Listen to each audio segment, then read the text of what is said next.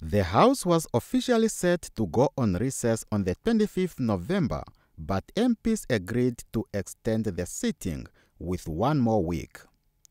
The decision was taken as a result of numerous items on the order paper that were yet to be deliberated.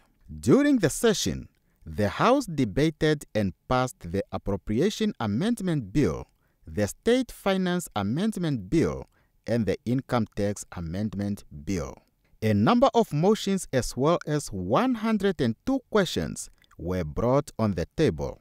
The House also engaged in hotly debated topics such as the report of the Committee on Privileges on the disciplinary hearings of the two LPM MPs and the draft joint declaration between the Republic of Namibia and the Federal Republic of Germany on the 1904 genocide. At the committee level, several standing committees conducted inquiries and public hearings on government institutions' reports and topical issues referred to them by the House. The Parliamentary Committee on Natural Resources held several public hearings about issues and concerns related to Recon Africa oil exploration activities in Kavango East and West regions. The Standing Committee on Gender, Social Development and Family Affairs held a number of public hearings in some regions following 3 petitions received by the National Assembly regarding the legalization and non-legalization of abortion in Namibia. The sitting of the National Assembly have, however, been characterized by dramatic moments that delayed important discussions.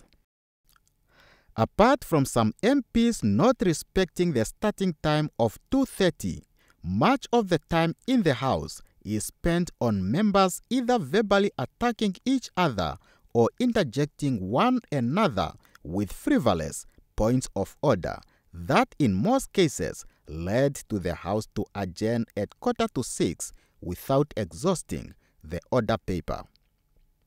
While bidding farewell to the House, Deputy Speaker Lloyd Kasingo urged lawmakers to do better when they come back next year. We are all hoping come 2021, on the 8th of February, 2021, when we are going to start, 2022, we will try to improve the way we are representing our nation. It's not too late. During the last session, the House had some important bills on the table, but some of them lapsed without any achievement on them. The House will resume sitting on the 8th of February next year. Timo Andreas, NBC News, Parliament.